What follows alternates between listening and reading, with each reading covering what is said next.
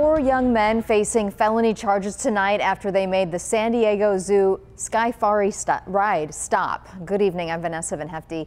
Dozens of people trapped midair for more than 2 hours. ABC 10 News reporter Sierra Encinas tells us more about how this happened. Vanessa, the good news tonight is that the 100 people on the ride were not injured, but they did have to wait for about 2 hours. An experience overlooking the San Diego Zoo lasted a little longer for dozens of visitors. The Zoo Skyfari ride was completely stopped when the zoo says four men acted recklessly by shaking their gondola or cart so hard it triggered the safety mechanism on the ride, stopping the ride altogether. That's when San Diego fire and rescue crews were called to the scene to make sure no one needed any medical attention. Luckily, the zoo assures us no one was hurt, but police did charge the four suspects accused of stopping the ride with felony vandalism.